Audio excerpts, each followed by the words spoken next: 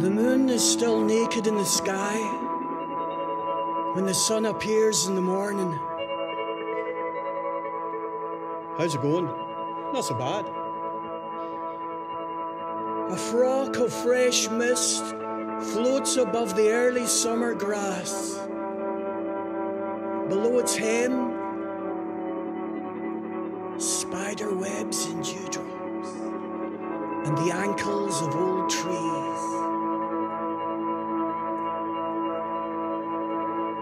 Beside the old mill in the heart of it all, Tullyglen. Population 57. 43 of them are lonely, even when they're sleeping. Down the steep staircase, out into the streets of Soho, a boy stepped out of the shadows with an old revolver, squeezed the trigger, hit tailbone in the shoulder. Tailbone slumped. The boy held the gun up to Tailbone's head and squeezed again, but the gun jammed. He turned and run. The boy was Sita's son. Didn't want any dirty old Irishman anywhere near his mum. When the detective asked, "Did you know the shooter?" Tailbone says, "I never seen him before in my life. It's a middle-aged geezer." But he knew it wasn't over. The boy would be back again. Time to get out of town. He had no savings, some, but not enough. However, friend of mine, Lionel, junkie, home player, called round the club to give me 20 quid he owed me. We stepped out into the lane, never split. "You're looking well, Lionel. Had a win in the horses, had ya?" Lionel told him a story. He owed a drug dealer some money. The drug dealer called round to his council flat. "Lionel, man, you make me vex. How am I supposed to fix it?" He made Lionel an offer that Lionel couldn't refuse. Lionel's little council house was to become a storage depot for heroin. Here's some for yourself, man, so you don't get tempted. Tailbone, his arms still in a sling, got a cab down to Lionel's.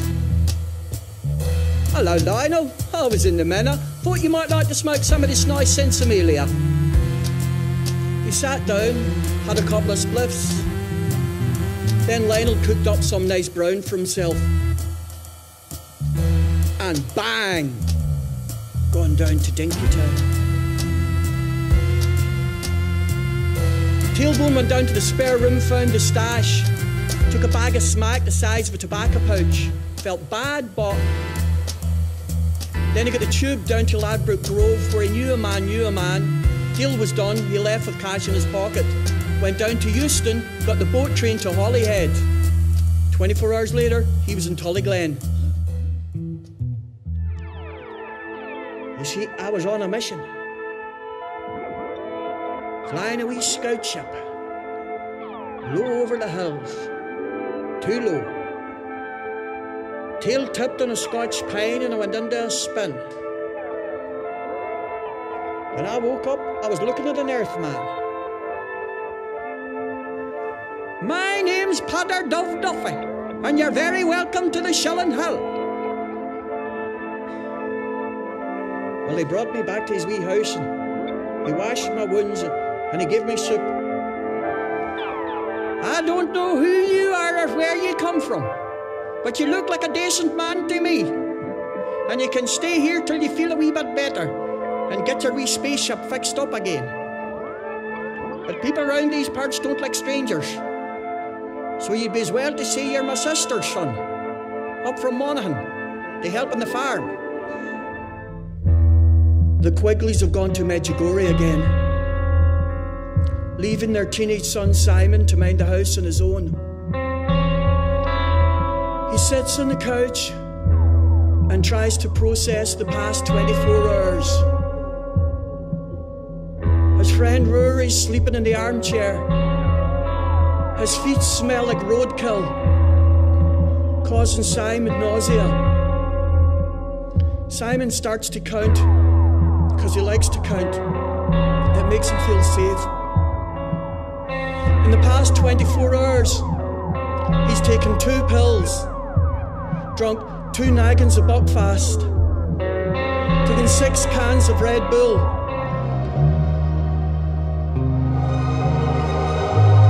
They are here, they are here. An old horse with protruding rib bones and bulging bloodshot eye, fleas hopping off it,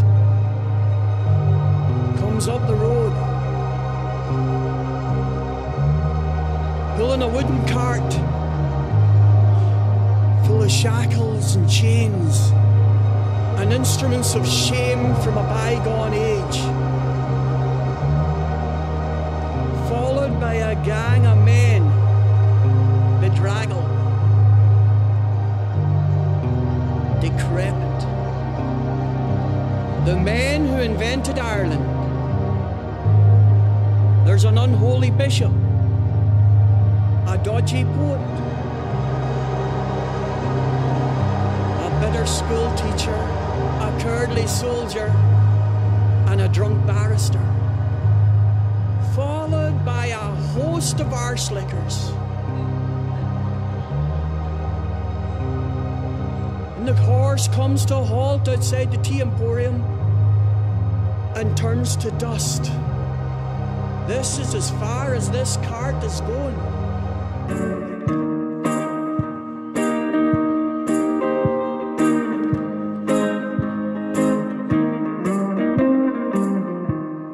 Everybody's out dancing, having fun. Ages since they danced. Touching. Can't remember the last time I held somebody. Dancing and smiling, laughing, touching, breathing, feeling, being alive. And then they feel a chill around their ankles. They are here. They are here.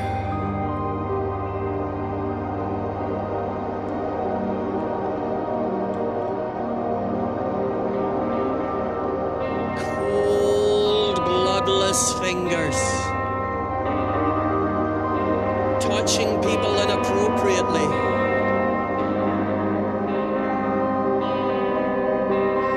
The smell of acrid breath as they regurgitate mantras of fear and oppression. The grip that reaches beyond flesh into the heart, where they grasp and squeeze all the joy out of life. They are here.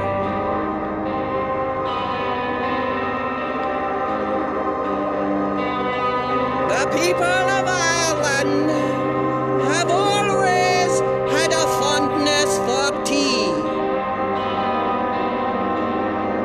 There are unscrupulous women among us who would exploit this weakness as Adam was exploited by Eve. These women create concoctions with cinnamon and other sinful spices. We are unprotected by the law as they go forth to practice their black arts of yoga, Pilates, and Zumba. But nobody's listening, they're all dancing. Thank you. I've just been handed a note here. Can the owner of the 1937 Devil-era Constitution parked outside move it now? And a girl comes running up the road waving her phone.